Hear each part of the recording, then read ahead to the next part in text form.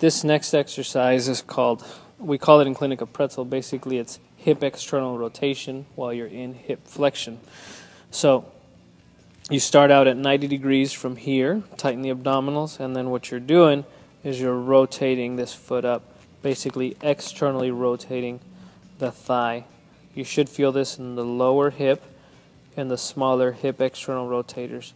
This will have the same benefits as your clamshell exercise, where it's going to help with runner's knees, it's going to help with hip bursitis, IT band syndrome, those types of common running injuries, as well as anything affecting the hip and knee, where the knee is falling to the inside. So you hold for 10 seconds, and as you improve and get better, then you can do repetitions going up and down.